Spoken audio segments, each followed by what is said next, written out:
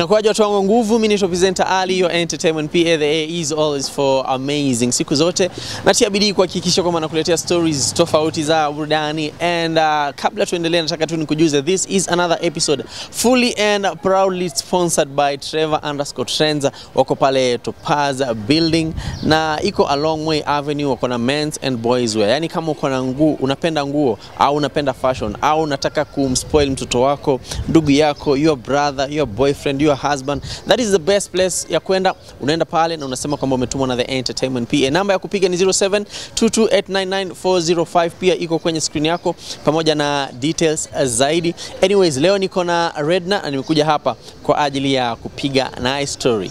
Mambo? Poa. Kwaje? Poa sana. Last time tumeonana apart from jana ni kitambo. It's been like 2-3 months? 3 months? Tulipatana kwa baby shower film. Yeah, uko poa lakini.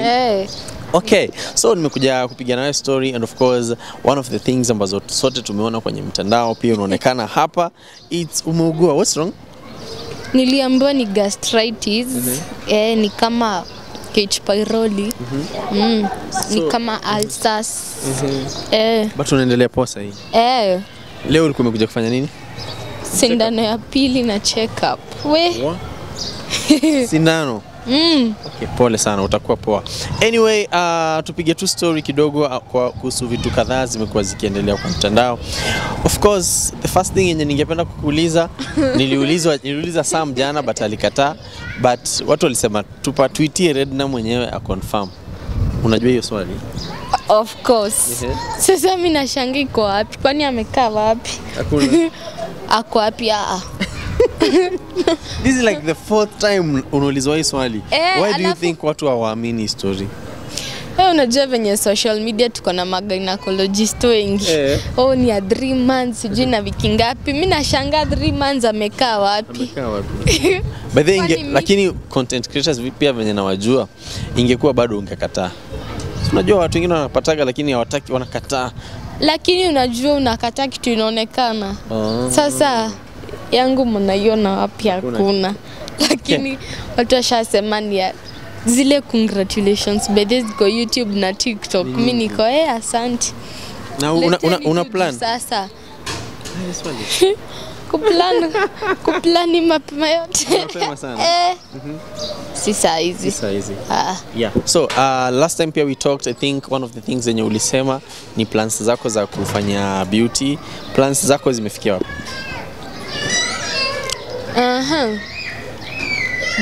Bado akili yangu haijaload kabisa juu kuna vitu bado nafikiria. Juu nikiangalia kurudi shule sahi ni 100k for 9 months kufunzwa.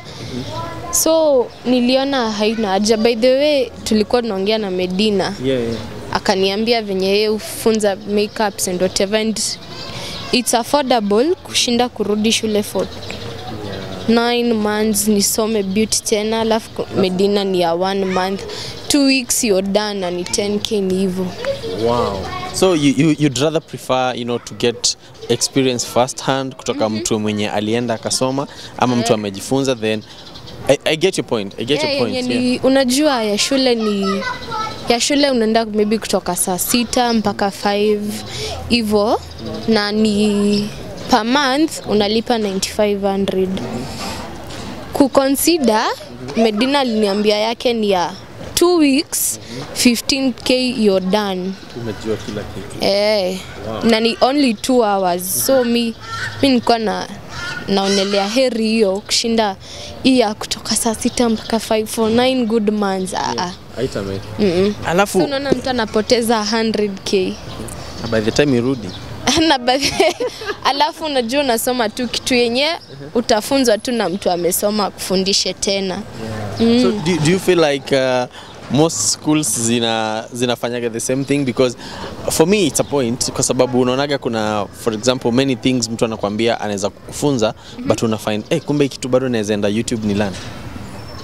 Like unaweza enda YouTube but haina haja nidanganye. YouTube nimejaribu kuchora eyebrows. By then niliambia Medina that's my first weakness. Eyebrows zangu hazimalizangi mpaka circles siwezi maliza. Unajua kuchora? Mimi sijui. Ningekuonyesha ni mwenye simu yangu kubali. Mimi sijui. So but you are very interested in the beauty stand. Another thing pia I would really love to ask is for right now I'm gonna channel when Sam Tollard, it's a couples channel, but watu husema wacha nifungue yangu in case tuachane, in case mambo yaende vibaya. Do you have plans? Ya kufungua yangu? What by the way tunataka kufungua, but tena naona tutafungua tu batacha kwanza hii ingine grow kidogo, alafu sasa tutafungua ingine yenye sasa unajua mtu atakuwa shapata ukwe na consistent content yenye utakuwa unaeka kwa moja juu unaona ingine ishachukula na couple goals. Sasa utafutie ingine content so na post siku moja inakaa wiki mzima hujapost hivyo. Tukiongelea content, umefanya a few pranks on Sam na pia yeye amekufanyia a few pranks. Which is the favorite prank yenye ushaimfanyia na which is the favorite prank yenye uliona hii alikuweza sana? Yenye yeye aliniweza ni yenye alininyamazia tukitoka image ndo nijue kabisa. Nijue tu hakuna kitu ana plot kufanya alafu akanifanyia prank. Ile fulani yenye wamefanya na Joshua. Just kwa najua. Na yenye ulimpata vizuri?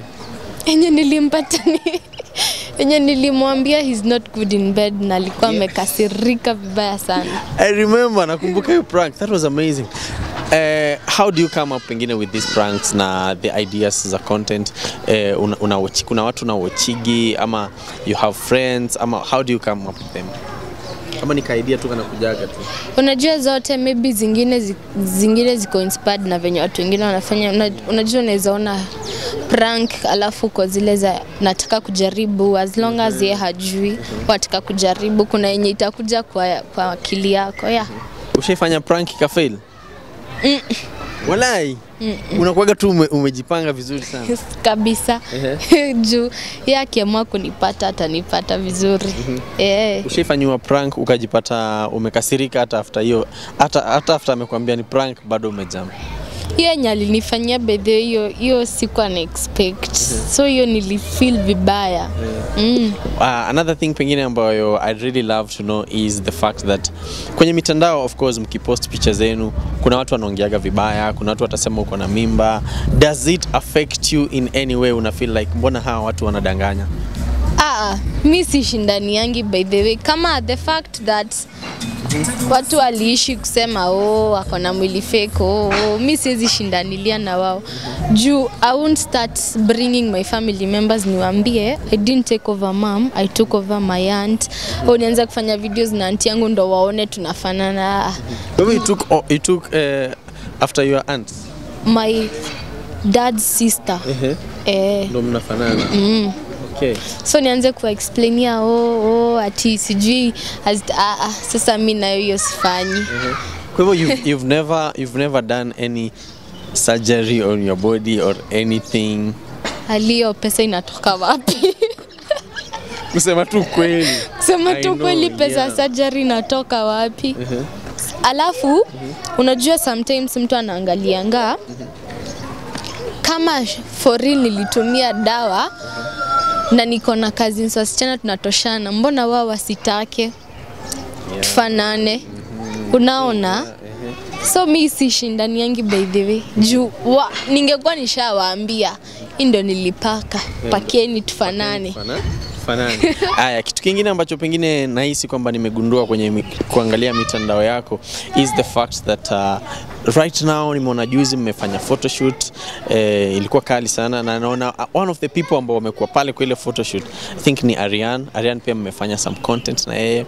Arian is Godin's ex. Godin is your brother-in-law.